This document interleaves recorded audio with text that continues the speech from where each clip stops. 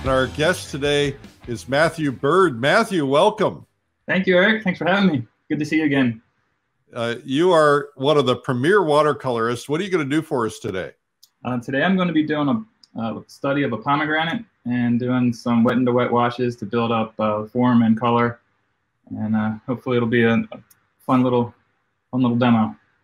Now you're a how would you describe yourself? I would say you're very tight watercolorist. You know, oftentimes we see watercolor where you've got the bleed going on and the blossoms and so on. And it looks like you've got very strong control over your watercolors.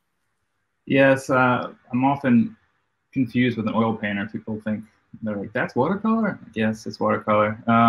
Just because I get a lot of little darks and lots of detail and control, as you said. So yeah, what's that behind you there? That it looks like, is that one of your watercolors behind you there in that frame? Yep. So that's a watercolor that I just varnished yesterday, actually, so I can display it without glass. And that's exciting. That's what I'll be not that painting, a different painting, but I'll be talking about that for Watercolor Live. Oh, and how to varnish paintings and so you don't have to. Oh, that'll be exciting. Good. So why don't we get right into your demo? And what I'll do is I'll answer questions from the comments, and I'll mention where people are coming in from. There's Hazel from New Zealand, for instance. And also, I should just mention to you guys that we have a prize today. The winner of the plein air apron is Vanya Vieros from Massachusetts. I'm sorry, I probably butchered your name, Vanya. And today I'm giving away my book, Make More Money Selling Your Art. That will be for comments. And so go into the comments, tell us where you're from, and then we will pick not only from the live, but also from the replay, and you'll get a chance to win. Matthew, let's get right into it. All right, let's do it. All right. So this is where I've got my background started already. So this is all dry. You don't have to hear me blowing a hairdryer, and I can just get into the good stuff here. Do you want to just give us a brief overview of what you did with your background? Yep. So I have masked out my fruit here with masking fluid, which is a product that you can paint on. It's like a liquid masking tape almost. It's like a resist, so it preserves the white of the paper. Right. I'm sure we have all different skill levels watching, so I don't want to bore people too much, but with traditional transparent watercolor, I don't have a white paint. So any whites that I have, it's the paper showing through my transparent washes. So preserving those whites are really important. So I masked out the fruit and did my background wet into wet. I like a real dark background a lot of times in my still lifes, really a Dutch Flemish inspired, traditional still life. And traditionally, watercolorists will work light to dark. So it's a little unusual to go so dark right in the beginning, but just the way my mind works, I like to have those dark values in place so I can play the color against it and make sure I'm getting the right value and color when I go in for my detail work. And I work wet into wet. So I've got blue over here behind these pomegranates. And let me bring up my reference photo just so you can see what we're going to be looking at. So it really accentuated the blue because I just want that contrast with the red. I think that'll make a nice nice composition. The other thing, so after I did the background, I pulled the mask up and exposed the paper. One of the things that I wanted to point out that's a little different from what you might have seen before is I'm working on a paper that is on an ACM panel. So it's 2 sheets of aluminum, very light, very thin. What kind? What is that? Is that something you pick up in the stores? What's it called? Yep, Raymar makes this. It's okay. It's traditional Fabriano watercolor paper on aluminum composite material. Oh, that's a new thing, and it's pretty cool. It is a new thing. I helped them develop it, and I really like working on it because the paper doesn't warp or buckle. You know, traditionally you have to stretch watercolor paper and then either staple it or tape it down. And this just kind of cuts out that step. Yeah, well, you can also put it in a frame much easier too. Exactly. Yep. I varnish them and then pop them right into a frame and don't have to worry about glass and cutting a mat and such. So I'm going to put out some color here. Normally my palette looks like this, just a mess of grays, but I cleaned up this side so that was very nice of you. I would be a professional. Try to be a professional artist. All right. So I'm playing around with some different cadmiums here and pyrrole.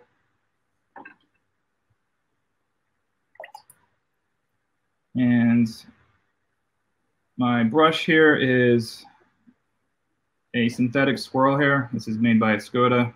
It's just a small mop that really holds a lot of water. And I'm going to start doing this one. And so just to point out, after I removed my mask here, I have gone in, and this is what the bottle of mask that I'm using is from Daniel Smith. I have masked again this highlight, and down here you can see I had mask where I was working on the table in the shadow. So that's a color. That's a colored mask. It's got a slight bit of color to it. A slight color to it. There's other brands like PBO that have a bluish tint, which it's a great masking fluid as well. We learned the other day you can add your own tint to it as well. Yes, I've heard of that, and if you get the right color, that can be really good. It's always, you got to test it, of course, because you don't want to stain the paper. Yeah. So clean water. I'm just going to go in. So you're laying water down first. Yep. Is it thick or thin? It's pretty washy. I'm getting it pretty wet. Okay. And what kind of Fabriano paper is it? Is it cold pressed or? Oh, good question. I work on cold press usually. Cold pressed. Okay. Hello, Tunisia. Welcome. Now, I did not go all the way up to the edge because since I do have this dark here, I want to be real careful about not reactivating that. So that takes some. Can you put a resist or over something that's already painted? So if you wanted to keep it preserved, or would that pull up the paint? You can. It's a little trickier, but it definitely can be done. It has a lot to do with how thick the paint is. Like I wouldn't want to do that here, but I could do it down here probably, no problem. Okay. Hello, Dubai. Welcome.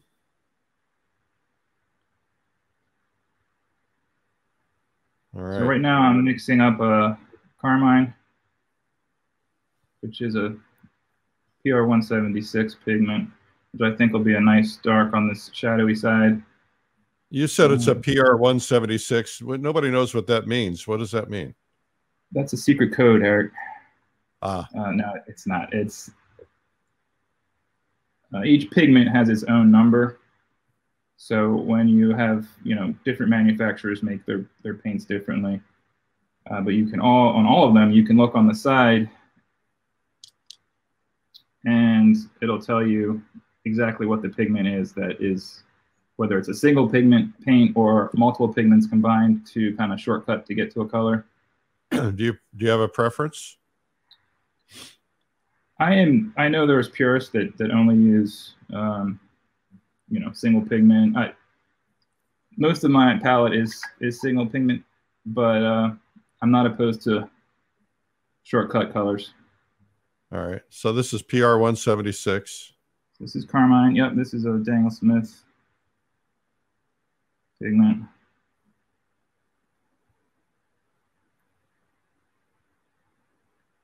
Wow, you have a steady hand. Yeah, you want to be careful, like I said, but it just comes with practice.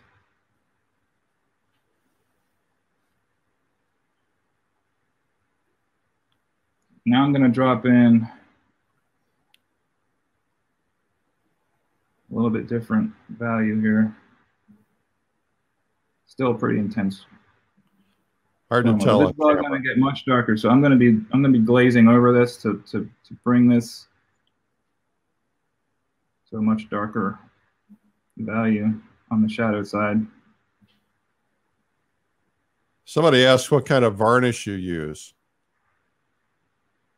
I use Golden products, spray archival gloss to seal the paint onto the surface, and then there's various varnishes you can put on top of that to get a different sheen if you like. So you can use a traditional varnish once you've sealed it. Correct. Whether it's acrylic base or mineral spirit based, either way. And then you can, it's all subjective as far as what sort of, if you want a satin look or a high gloss or a matte, you just kind of have to play around with it and see what you like. All right. So I'm adding in some CAD light to warm this up on this side. I think I got a couple flecks here. Dark that I don't want, so I'm gonna scrub that a little bit. Get a stiffer synthetic brush and work this a little bit so I don't want that there.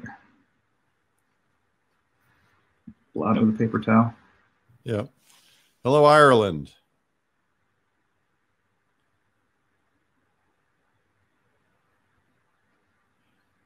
Somebody said there's a YouTube video of varnishing on your website. There is, yes.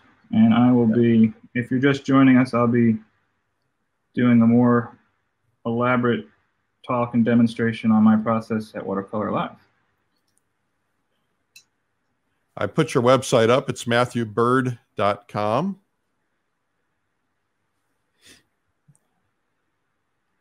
So you're going to do an extensive still life and varnishing and whole 9 yards on Watercolor Live. Cool.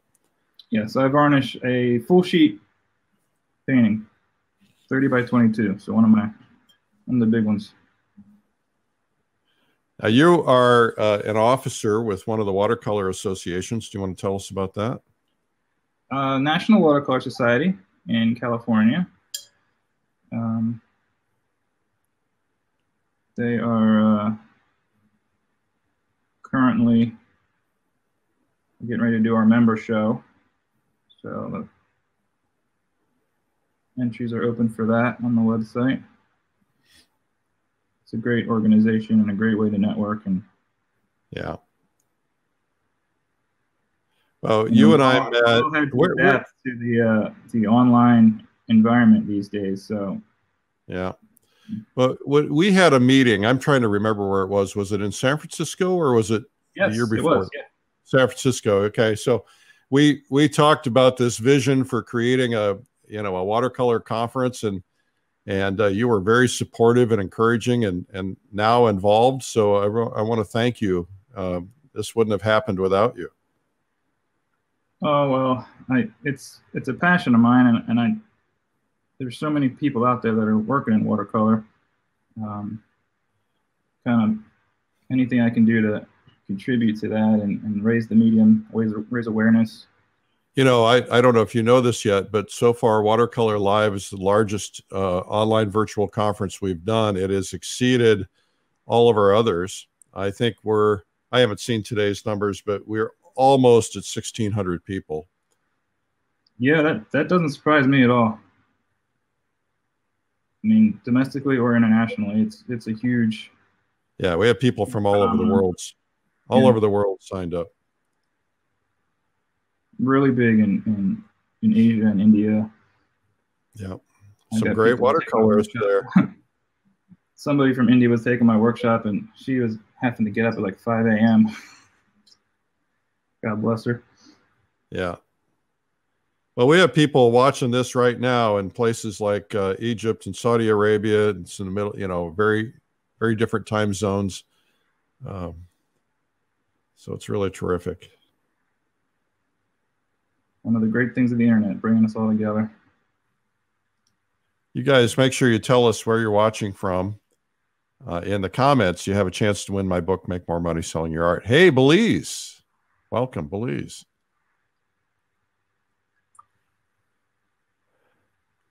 I think one thing nice, hello, Pakistan. One thing nice about this conference, Watercolor Live, is that you can find a lot of different approaches and styles in watercolor. Before I created this, I didn't realize how many different approaches there were. Yeah, it's really exploded. The kind of traditional idea of what watercolor should look like, quote unquote, has kind of been blown to smithereens. So many people are working and doing just incredible things with water media. Yep. Hey, Norway, Scotland, Hawaii, thank you. Great Britain. So just to go back to the masking that I was talking about, which you can still see, this highlight is preserved. That white of the paper is so important with transparent because we don't have white paint. And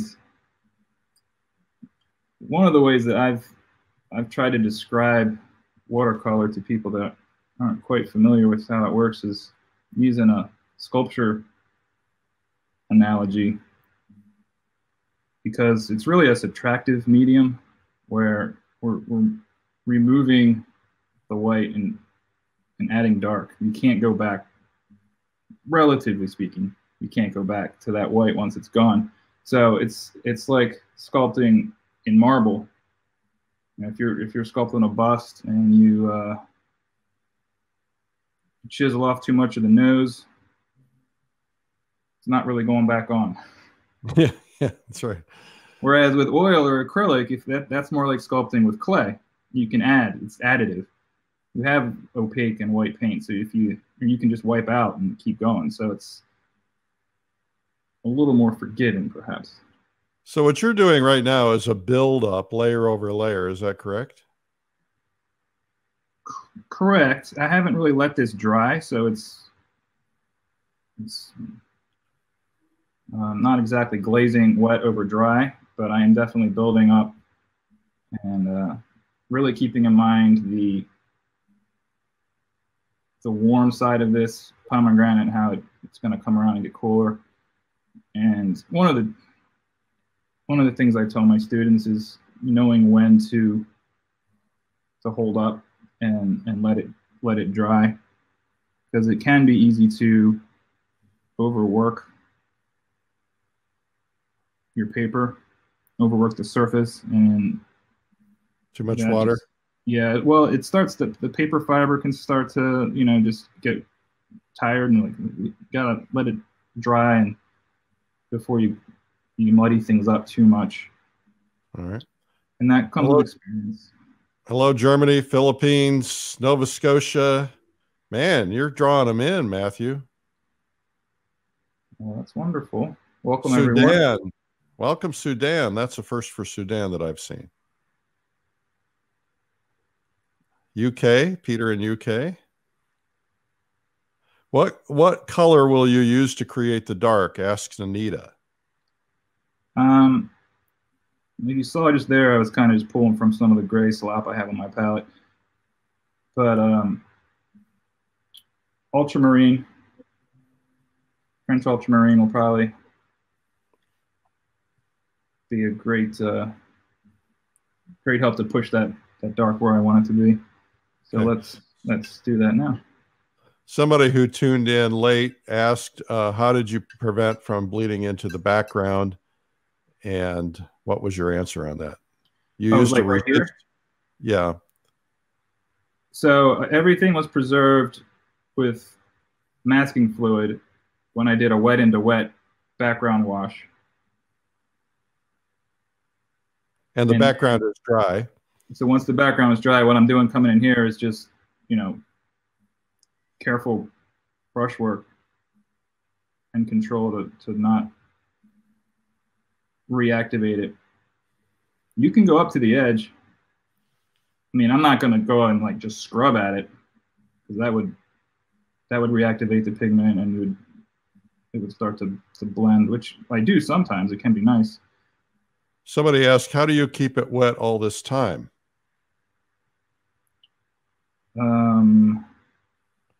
Constant vigilance. I'm just moving around to different spots. So over here it's starting to dry. So I think I will bring this dark around. Somebody asked, does the paper need to stay wet as you glaze? Working wet into wet, it does, yes. So if you look here, this paper is still damp. So the edge that I'm just putting down here is not super crisp and flat. It's got a little bit of a bleed to it. Whereas over here, it bled a lot more because the paper was much more wet. And it comes with practice and just knowing, you know, how wet the paper surface is to know what the paint's going to do when you put it down. So I'm going to stop on that one and let that dry a little bit. All right. This is a clean brush. I'm just smoothing it out a little bit. But once I do more layers, it'll all come together more and more. In case you missed it, Matthew is painting on a Raymar panel with Fabriano cold press paper attached to it. It's an aluminum panel. Yeah, it's real thin, very lightweight. So again, on this pomegranate, I have masking fluid down here and here on this little seed that came out, or the fruit. So that was there when I was just painting the tabletop. And now I'm going to pull it off with, you can use a rubber cement pickup or just your finger really, but it comes up pretty easy. What brand of color are you using? Most of my palette is Daniel Smith. I also use Sennelier and Core.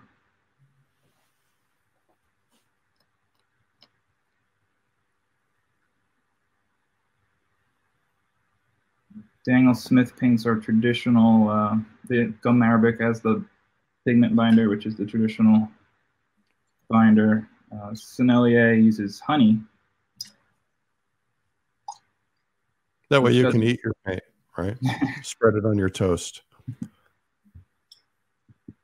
Just don't eat the cads. Don't eat the cads, that's right. The honey paint doesn't dry in your paint wells the same way gum arabic does, so it reactivates very, very quickly with a touch of a brush. Which deactivates quickly, the honey or the gum arabic? Honey based. Okay. So Sennelier, M. Graham also makes honey based watercolor. And a little goes a long way. Judy asked what you used to mount the paper on the substrate. It came mounted. Right. This came already done, so it just saves me that step. And I talk about this at Watercolor Live, if I paint just on watercolor paper and I finish the painting and then mount it, there's a way to do that too. I use a soft gel gloss as an archival way to do that. If you guys are planning on coming to Watercolor Live and you haven't signed up yet, you could save $300 if you sign up by the 20th, which I think is, what is that, Sunday? No, it's it's Wednesday. It's Inauguration Day.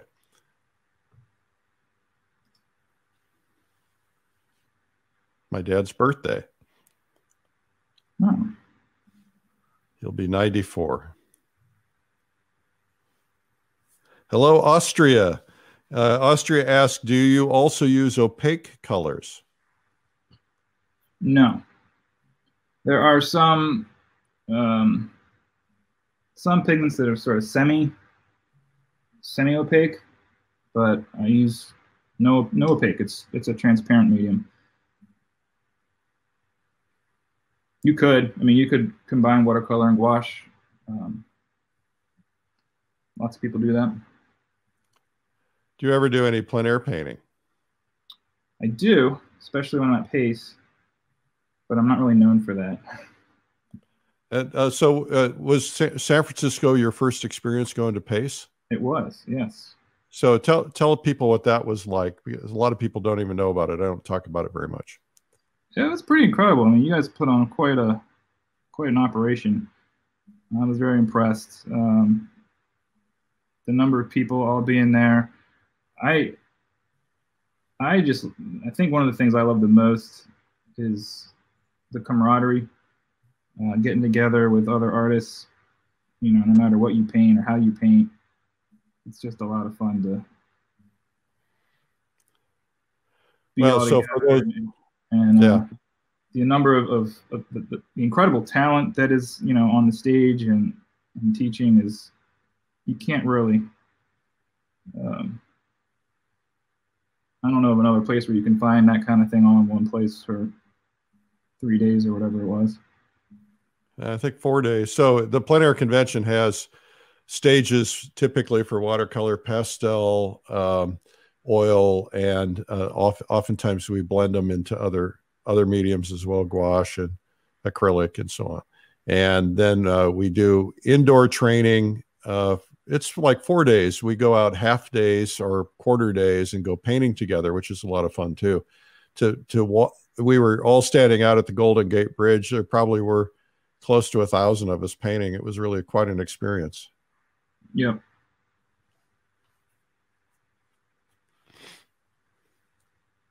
You have a lot of patience, my friend. Yes. It takes patience to do this kind of painting. It does. I'm a very slow painter. That's all right. But you don't seem that slow to me. I'm trying to keep this interesting. But what I'm doing now is same thing on this side. I wet with clean water, and now I'm just dropping in color. So that's pretty important to make sure you keep your water clean. Yes. Yes, I have.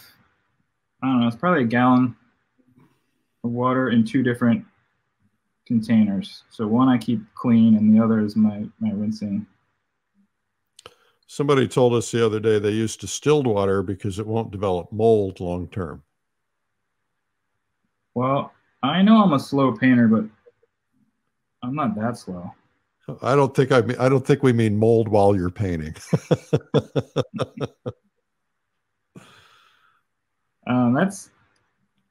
That's interesting. I haven't heard that before. I use just tap water. Hello from Pune, India.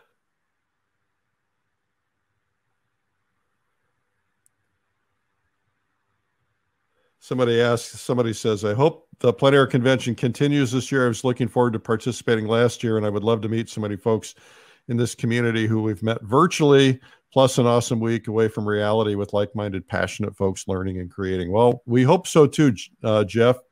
We just don't know. I mean, we're planning on having it, but we're going to have to kind of wait and see what happens with this virus. It's not till May. The early bird price expires on Valentine's Day, so you save $500 if you get in before that. And of course, we refund your money if you can't make it. How long will this session last? We're going to be on till the top of the hour, till 5 minutes till the top of the hour. Another 30 minutes, 25 minutes. I'll share a photo of this, you know, when I finish it. Because I definitely can't do it in an hour. But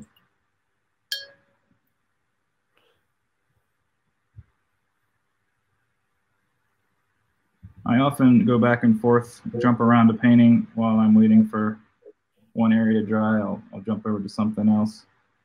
Diane says that the Margaret Best, the botanical painter, uses distilled water in Canada. That's because they have more mold in Canada. Just kidding. Don't write letters. Now you've done it. It's very easy to offend people. I don't mean to, ever. Let's see. Can you specify exactly where we can see the finished piece afterwards? Bertram, it will be, Matthew will post it. If you go back to the replay of this later today, when he finishes it, or whenever he's done with it, today, tonight, whatever, he'll post it in here. And because you made comments in here, if he posts it, it'll come up to you as, you know, a comment. So you'll be able to see it.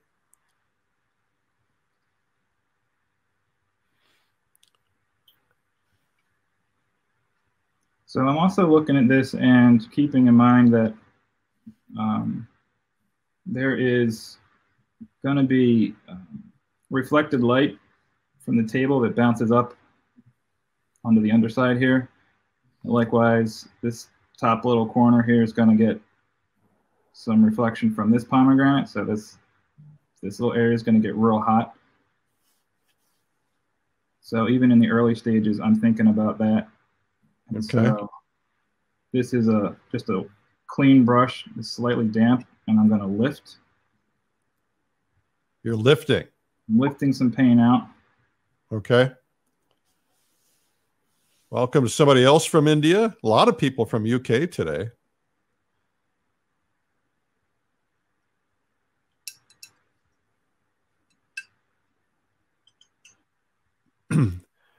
If you are an Instagrammer, Matthew, what's your Instagram handle?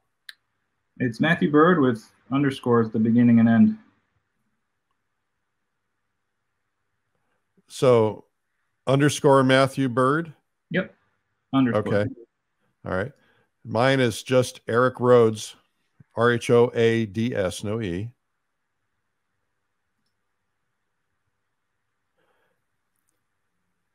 So here you see I've got the foundation laid in here where I've got a real high chroma reflection coming off this pomegranate, and down here I added in a little bit of cerulean blue to get that light that's bouncing up off the table on the underside.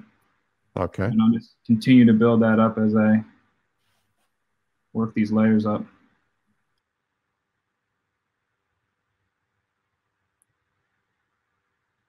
And this one's getting to the point where I need to stop messing with it and let it dry.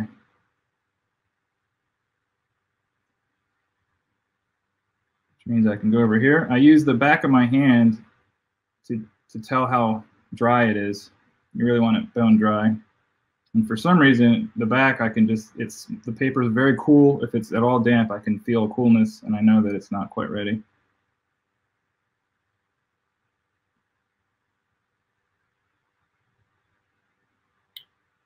More cad yellow light. And that's medium, actually. Sorry.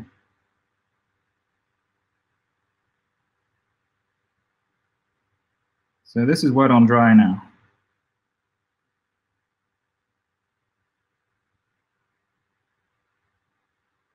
So I can get a little bit of the texture. Having my brush kind of jump and skip around on the surface, leaving gaps and spaces. And you're painting right over the masking fluid, right? Correct.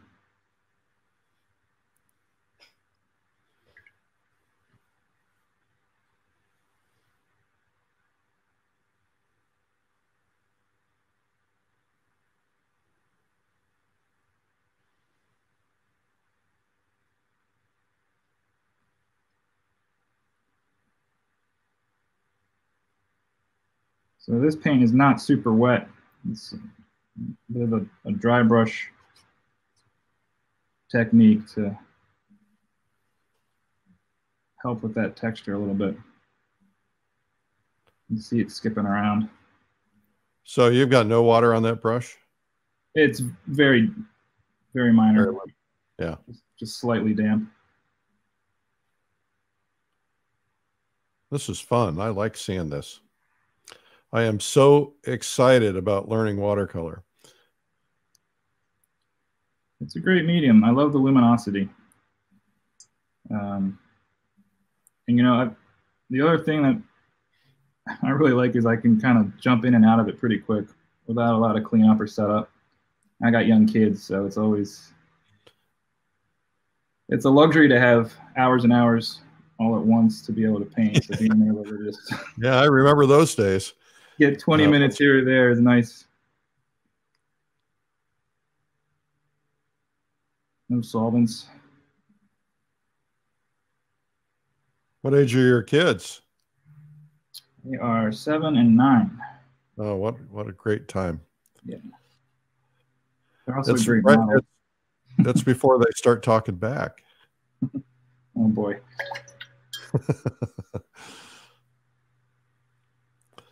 Everybody always told me, you know, it's going to happen. It goes by very fast, and I never believed it. And then my kids graduated high school and went off to college, and it seemed like a blink of an eye. Yeah, I remember meeting your youngest, I think, in San Francisco.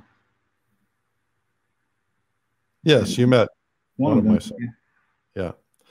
I think 2 of my kids, maybe 3 of them, are going to come with me to the plein air convention this year because they get out of school early. Oh. And 2 of them were jealous their one brother got to go. So we'll see. They'll criticize me, though. They'll say, Dad, don't make those corny jokes on stage. You tell them that's part of your brand. Yeah, bad jokes. Bad jokes are my brand.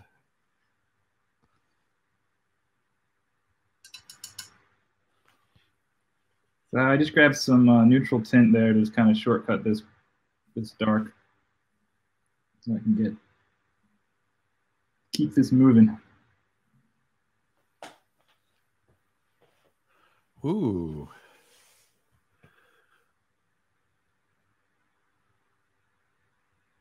You just got to keep layering and layering to get those darks to get darker, don't you? That's how I tend to do it. I think the real pros can just come in and hit the right color every time, but I like to build it up. I think you're a real pro. Takes a little longer, but in the end, you know, it's transparent watercolor, so all those layers are working together to create that beautiful luminosity. Now over here on this side, it's going to be the same thing as far as the reflected light bouncing up. It's just not as obvious.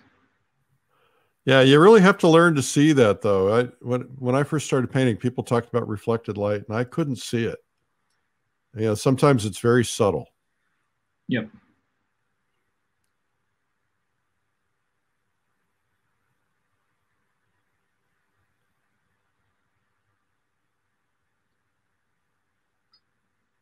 Now I'm looking at my reference, and I'm seeing that this value shift happens really abruptly. It goes from really dark to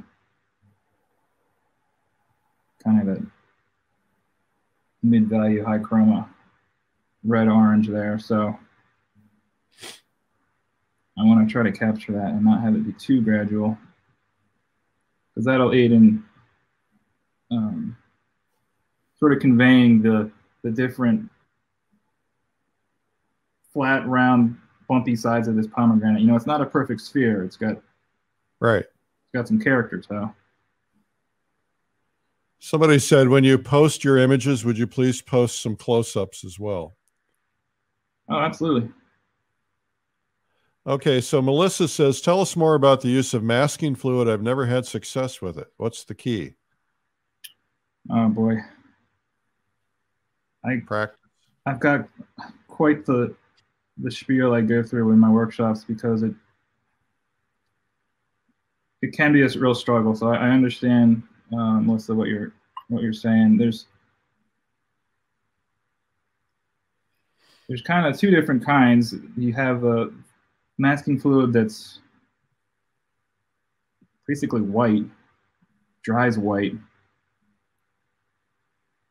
And then you have some that's tinted, and we mentioned that earlier, or you can tint it yourself. The nice thing about the tint is you can see where you've applied it, but some brands tend to leave a faint stain on the paper, which I don't particularly like.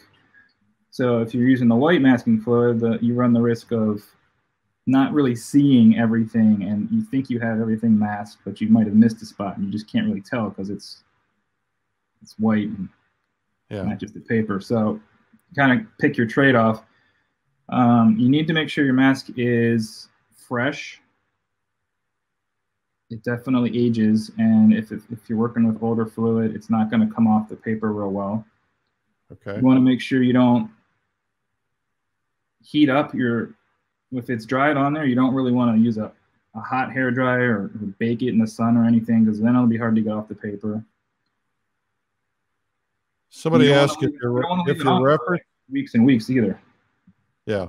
Somebody asked if your reference is a photo or is it a live reference? This one's a photo.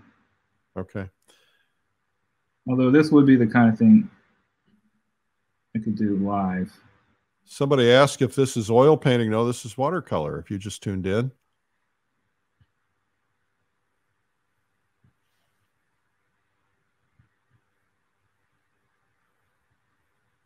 Hard to believe it's Friday already. Man, this week went by. Sure did. I don't know about you, Eric, but my days just seem to feel the same over and over.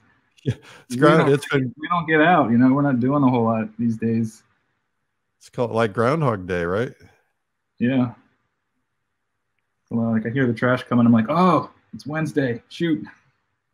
We get the trash out. Now, wait a minute. You're a world famous artist. You have to take out your own trash. Don't you have people who do that for you? Yeah.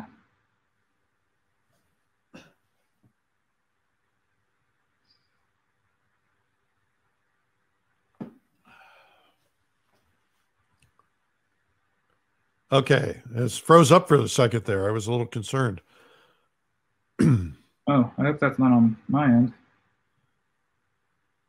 You're working all right now? Yep, everything's fine now. Guys, day 300 is coming up. Well, this is 296. You can figure it out. If you have a special idea of what you want me to do on day 300, I'm still trying to figure it out. Put it in the comments. We could do something special on day 300. And I've put together a ton of really great prize packages for day 300. Today, you can win by putting something in the comments. You have a chance of winning the Make More Money Selling Your Art book. It's a 2 times Amazon bestseller, and really will help you with selling your art if you're trying to figure that out.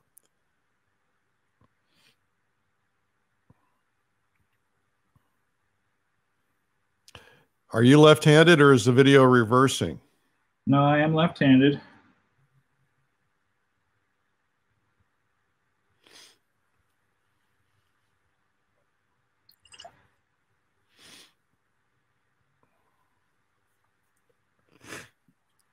So I just threw in some little blotches here. Just some texture. Those will be the blemishes, yep. There's another person, Iris, tuning in from Deutschland. Erstanklich Köln. So Köln is Cologne, I believe. Maybe Köln. I'm a little rusty on my German. Been there 40 times. Wow. I was married to a German woman for a long, long time. I would explain it. Good. I have nieces and nephews there.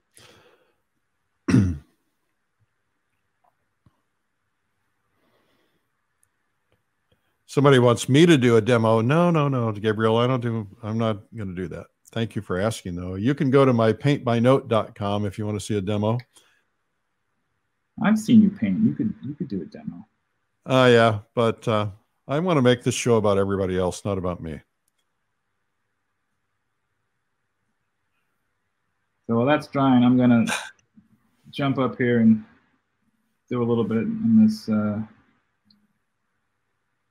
Gosh, I don't know what you call it. The stem. Kernan means skill. I thought it was like Kern, like cologne. So thank you, Iris, for that. Somebody said, where do you buy your left-handed brushes?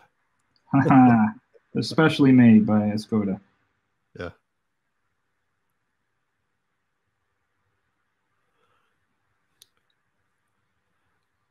I should mention to you guys, hang around before we finish, because I have an announcement, something we announced yesterday by email in case you missed it, pretty big.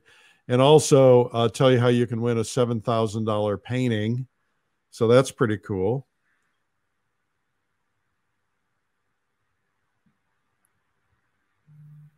Matthew, you're just blowing this away. This is fabulous. You're very kind. I wouldn't say it if I didn't mean it. I was a little nervous about doing this because I don't get a whole lot done in an hour or 45 minutes or whatever doing. So hopefully it's interesting. And nobody expects it. Nobody expects it.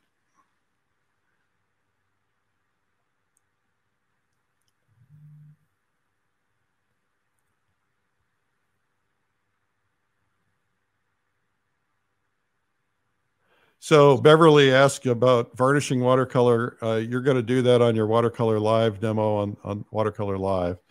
Yep. So that's going to be pretty cool. I think that's a game changer. You know, Raymar putting these panels, these papers on panels, so it gives you a stiff surface to work outdoors or to frame, and then learning how to varnish it. You know, that's one of the big problems I hear about from watercolorists who want to go to plein air shows, is they don't want to carry all the glass with them and right. and the mats and so on. And this is a great way. I'll just show you guys real quickly. Well, I can. Here is, well, I don't have it framed, but show you a couple of pieces of Matthew's work. And but if you look, Matthew, can you put the other camera on real quickly so we can just see one behind you? Yeah, so that there's no glass in that, and that's fabulous, and it really glows. All right, terrific. Okay, get back to work. I'm a slave driver. I started getting into that because I really didn't like the glare of glass, and it's a little unconventional. Some of the purists don't really agree with it. Well, I remember going to the Plein Air Painters of America show in Tahoe about, I don't know, probably 13, 14 years ago. And I think it was Mary Deloitte Arndt who had a watercolor with it was just framed. It was just varnished. And it just was so pleasing to see that. And it really made a big difference. And she said, you know, they sell much better for her in these shows.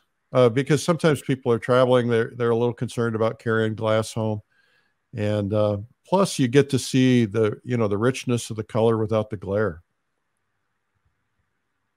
Yes, and those I don't know why, but gallerists that I've talked to tend to prefer, no glass. Yeah.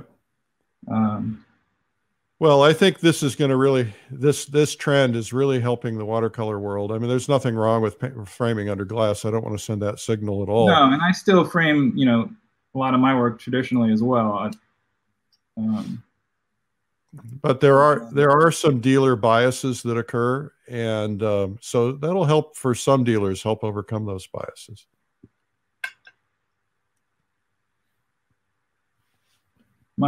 So we got about 5 minutes, Matthew. So okay. I know you don't have much time. Well, let me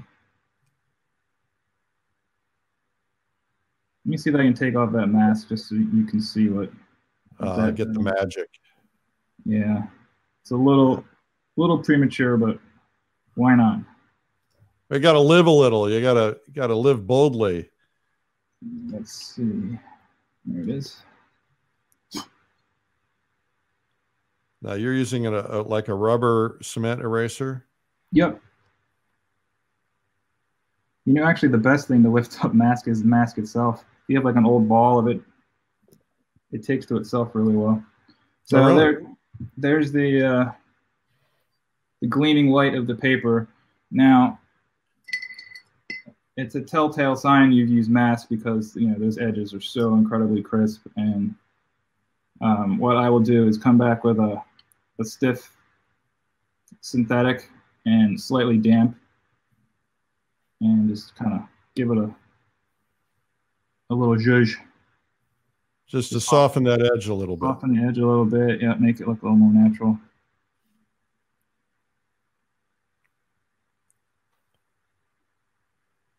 You know, the other thing, Matthew, somebody was talking about, you know, the glass preserving, keeping the paint from fading. My understanding of talking to the manufacturers is that they've pretty much overcome that problem, that fading is something that occurred way back, but less so today than ever. Is that correct? Yeah, that's correct. I mean, there's a few things. I mean, the pigments are, you know, amazing. The same pigments for oil. It's just the binder's different. So the old days, the pigment was inferior, and that was definitely an issue. But that's not the case any longer. I mean, watercolor is a more, let me say, delicate medium. So just by the nature of the binder and the way that it sits on the surface of the paper. But with proper varnishing, you get UV protection the same as museum glass. What is the small brush you're using now? So this is a stiff synthetic brush. It's just got nice spring to it, and I can just kind of work those paper fibers a little bit and make that so it doesn't look quite so unnatural. Okay, I think you should come back on camera, but just hold it there for a second. Is there any way you can get your camera a little closer? Sure, it might be a little shake. That's all right. We don't mind a little shake. Ooh, wow. Nice. Excellent. How about some thumbs up and applause for Matthew Bird? Thumbs up and applause. Matthew has a website, matthewbird.com. And he has watercolor workshops. And so you make sure you visit there and check it out. And also Matthew is going to be part of Watercolor Live. Matthew, any final thoughts on that? Well, I'm really excited about it. And the numbers you were talking about are amazing. So it's going to be great to have everybody there. And I'm happy to share all my tricks on varnishing and what I've learned over the years. So it'll be a fun time.